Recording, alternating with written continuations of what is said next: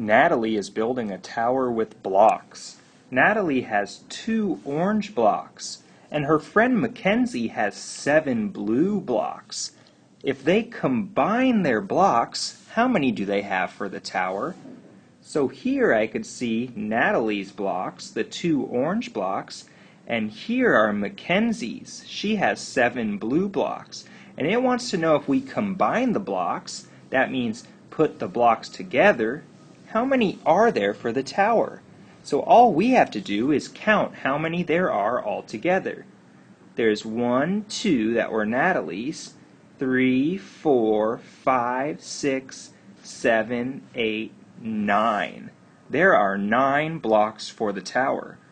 What we just did was an addition problem. We took Natalie's 2 orange blocks, we added Mackenzie's 7 blue blocks, and we got a total of 9 blocks.